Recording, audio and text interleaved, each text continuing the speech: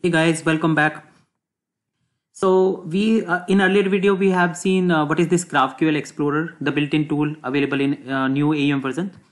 Now, just to understand the concept, since we have created this content fragment model as book, where we have given the fragment reference of author.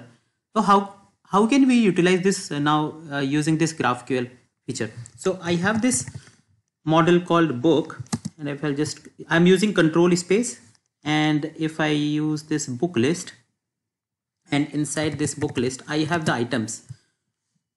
I will use the items, and then inside items I have path, variation, title, ISBN, authors, and I'm interested in the authors because let me print title also, ISBN, and now I want to print author details also, right? I can filter the author details, basically again the path, author name, etc.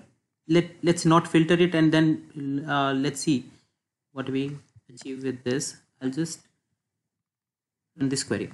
Okay, here we see we have two books available, book 1 and book 2, ISBN 1 and ISBN 2. Whatever detail I am asking for, I'm getting that.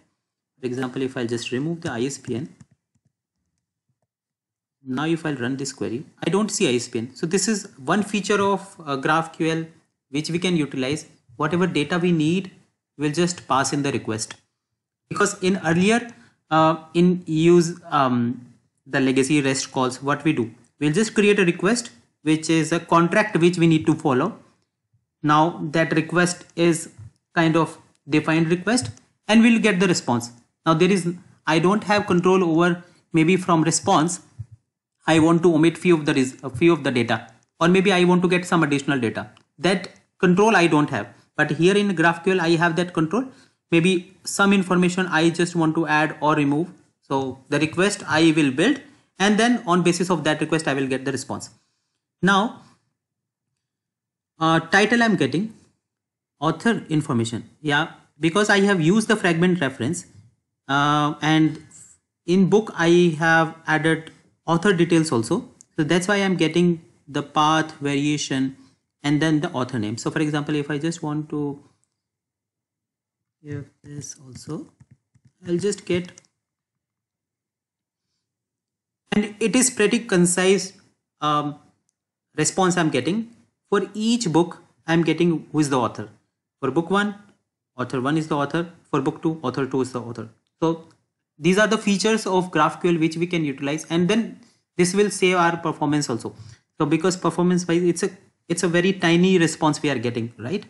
So that is how we use it.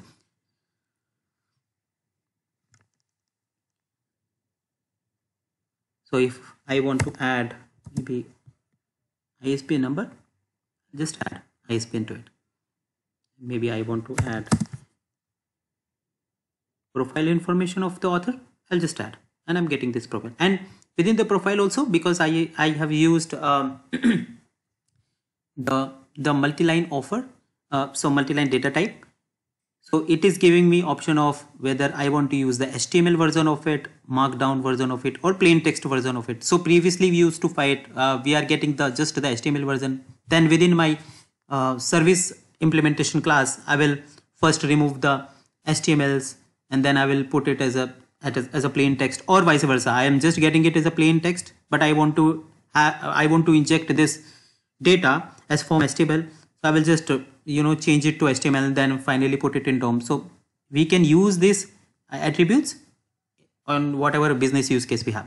Thank you so much for watching, and stay connected. We'll just use the more filters, etc. We'll see how can we utilize this GraphQL feature. Thank you so much.